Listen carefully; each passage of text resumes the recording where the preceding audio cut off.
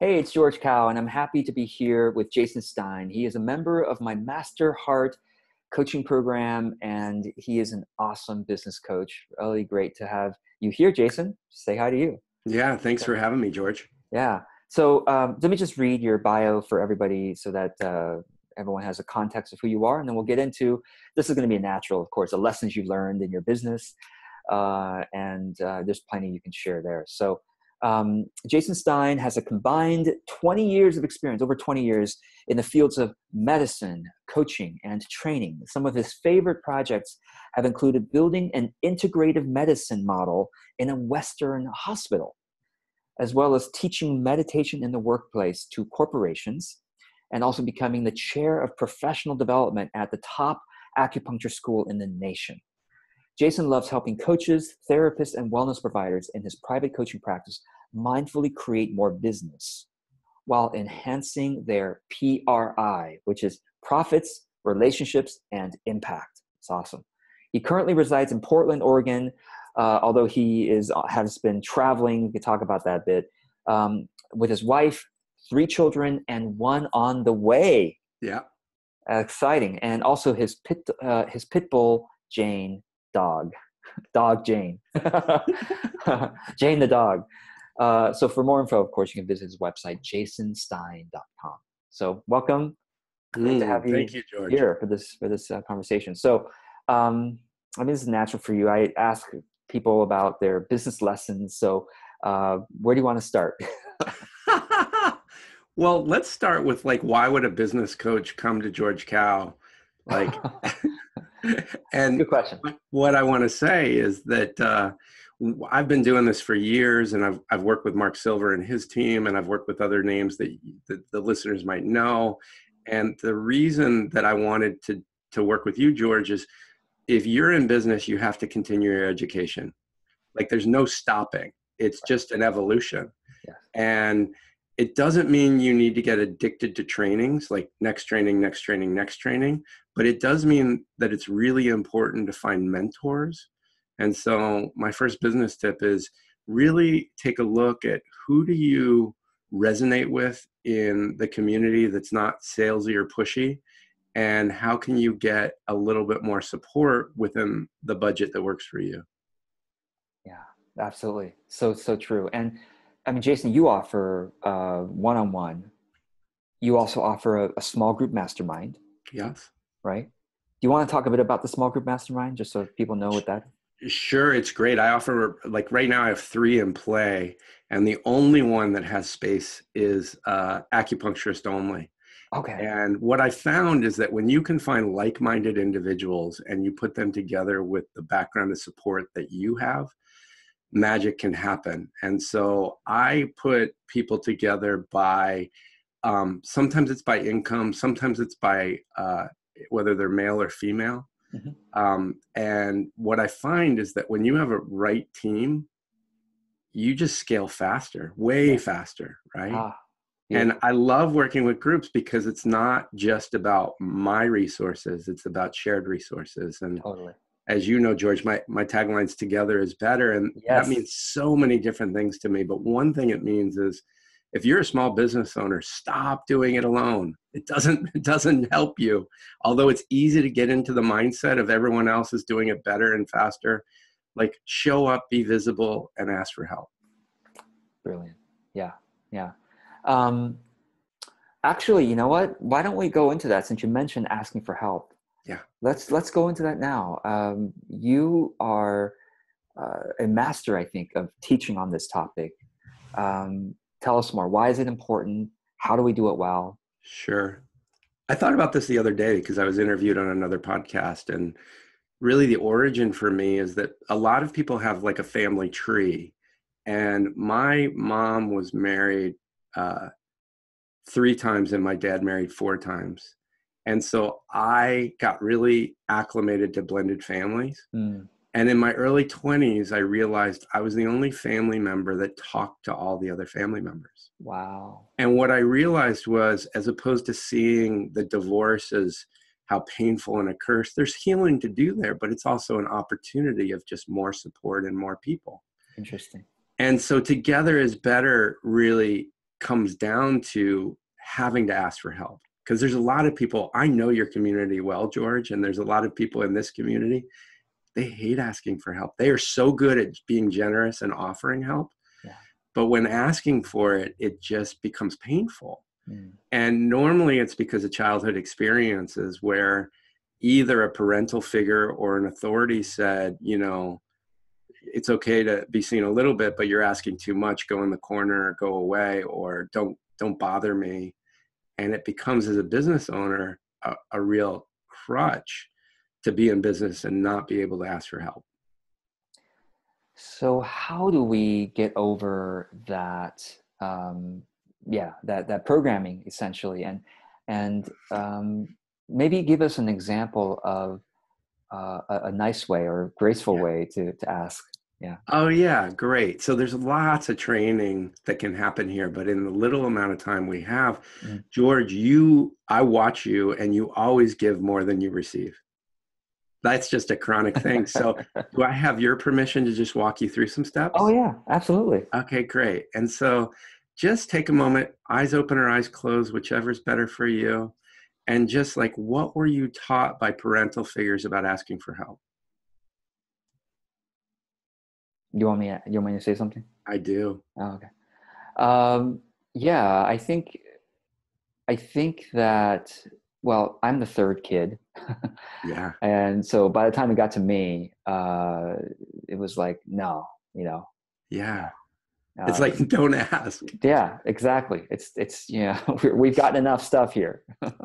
Yeah, it's So, interesting being the third kid, you were probably asked to help a lot, but to yes, ask for you, it was like, no, right? right. Yeah. Yeah. I had Yeah. to, I had to do stuff to be helpful, to be seen. Yeah. Yeah. Yeah. And so then when you think about asking that's a stretch for you, what do you think the biggest obstacle that gets in your way now is?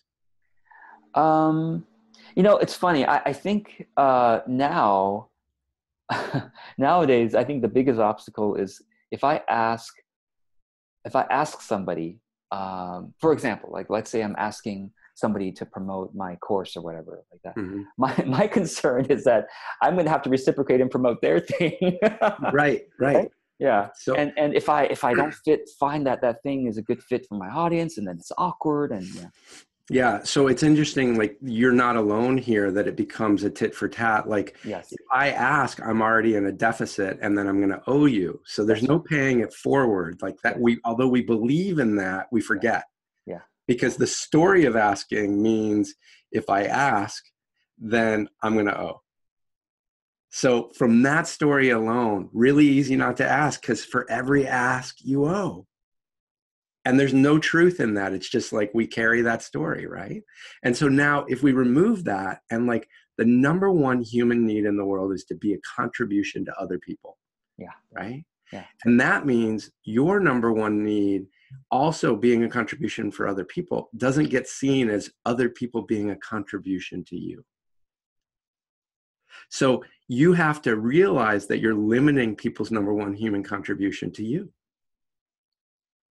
So good point. if we could remove the obstacle just for this exercise, and you could ask in a way that people could do it out of their generosity, just like you do. When people ask you for a favor, often you're not like, well, in the favor bank for George. Like that's not how you operate, right? Yeah, no, And so if you were able to eliminate that story with something new, like, wow, if I ask, I can help more people in this business coaching world, because lots of them are spending lots of money with little results, right? And so if we replace that and you get into it, can you think of one person that you'd like to ask for something, and what would you ask for? mm, yeah, And you don't need to name them live just right, because it's your show, but yeah, yeah, right away, yeah, I yeah, saw the light bulb go off. sure, sure, Yeah. yeah, And so then the most important thing in asking is we were never taught how to be specific. So we say things from like a lower brain of, I'd like more help. I'd like more support. I don't know what to ask for. But when we get in and you have so many strategic alliances and you're like, let's use Tad Hardgay for a second. And he's a low hanging fruit. Like, hey, Tad, will you share my next offer in an article that I've written to your community. Now, how does that feel? Yeah. And I like that because it means getting to know the other person well enough so that you can see where well, like you said, the low hanging fruit is. Where is the easier win? Right.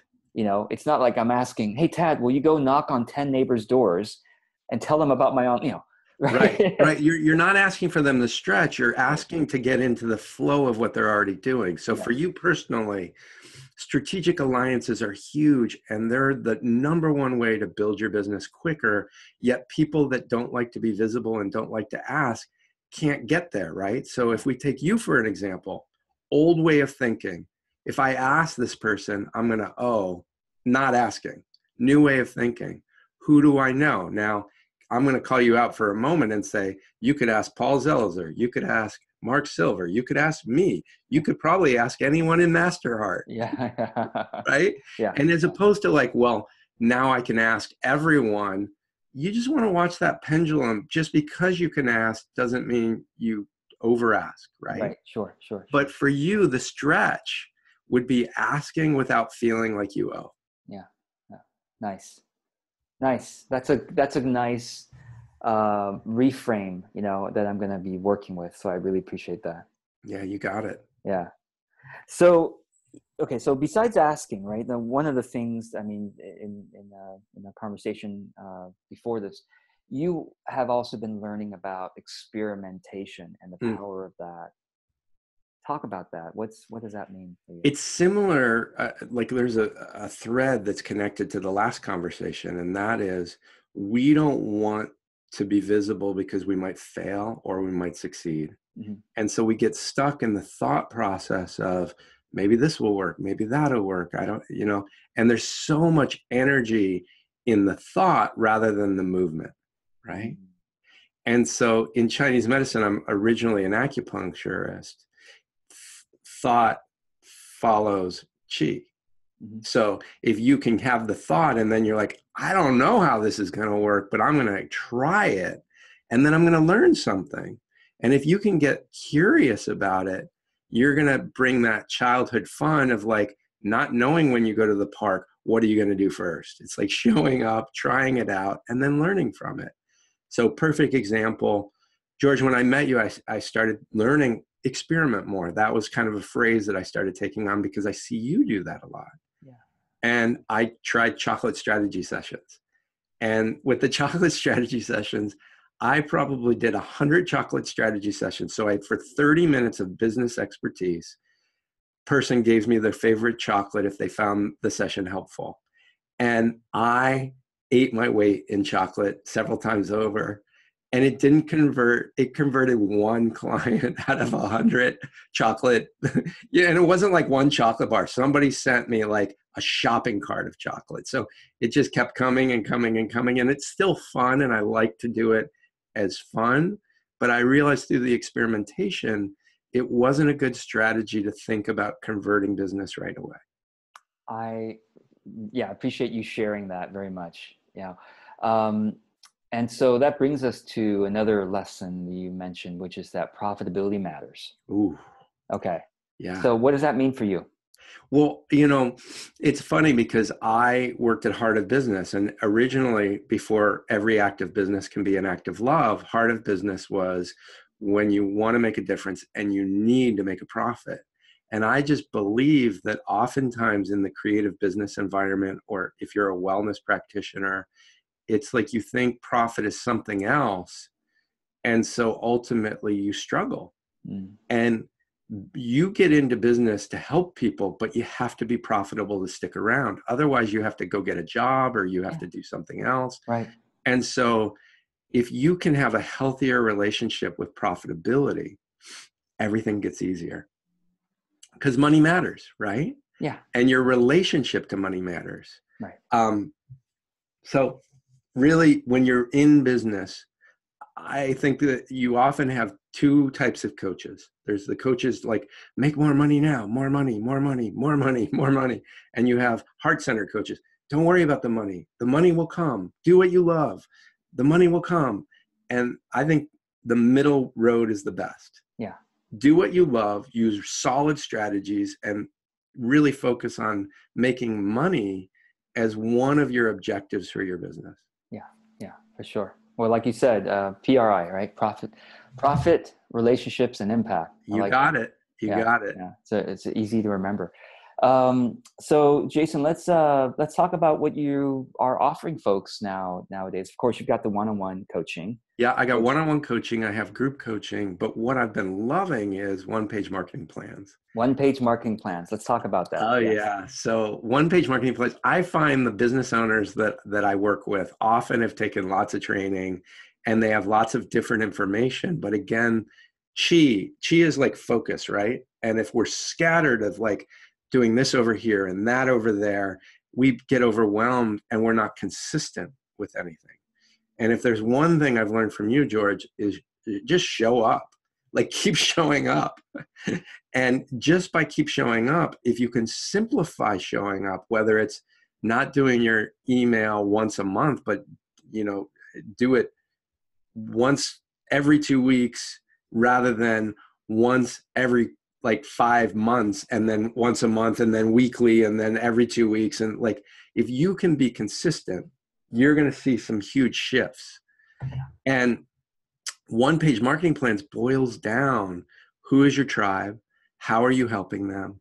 Who are your niche partners or your marketing mates? How can you get into more visibility?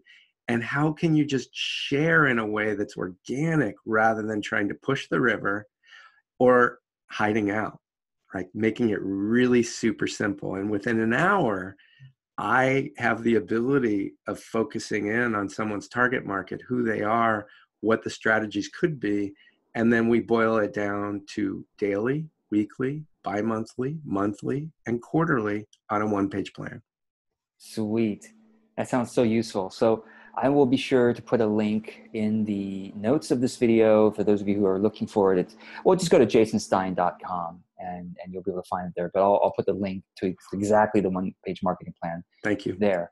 So yeah, Jason, thanks for doing this. As we close off, any final words of wisdom or encouragement to share with folks? Sure. I have a couple words of wisdom. One is I love Winston Churchill's never, never, never give up. And so if you're beating your head against the wall with your business, it may just be some fine tuning for it to take off. So don't quit. Don't quit. And the second piece is stop doing it alone. Like if you're reading everyone's free newsletter and you're getting free stuff all the time and you have more PDFs than you know what to do, find a mentor like George, me, anyone else that can walk you through in a group format or in a one-on-one format so that you're not alone, right? Find your community and you will thrive. That is awesome. I regularly refer people to you, Jason. I have full trust. So yeah, if anybody watching this, you are aligning with Jason's wisdom and his presence, reach out to him. Do the one-page marketing plan. That's a great deal, and it's clarifying, and that may be all you need, or you might decide you want to continue working with Jason. It's up to you. So thanks, Jason. Thanks for doing this, and just looking forward to your continued growth and contributions in our space. Thanks for having me, George. Thanks.